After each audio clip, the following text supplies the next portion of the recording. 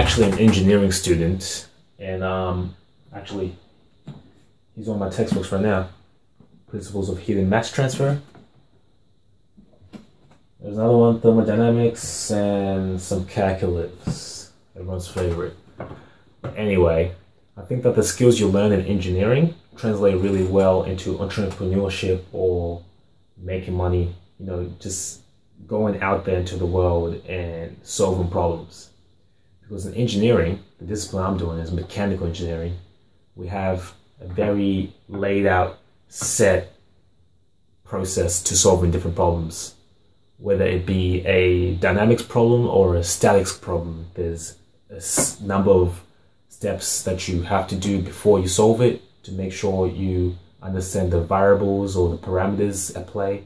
And then there's a process that we follow.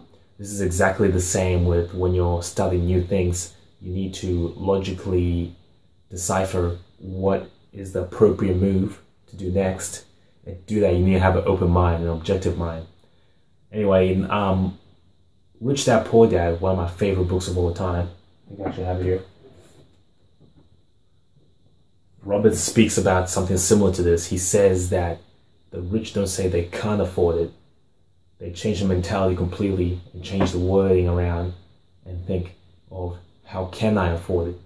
See, it's going from a reactive type of mind frame to an active type of mind frame. Just accepting things to instead of looking at things with that engineering mindset and changing it.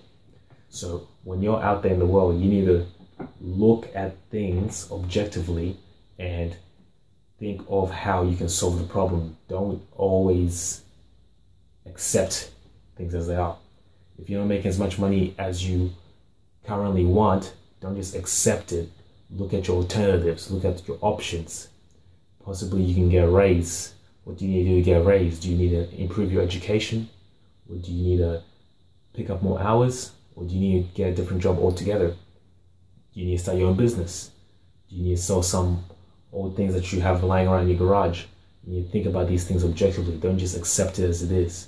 So this is a key mentality that you should pick up if you want to be really successful. Is be a problem solver. Solve shit. Get it done.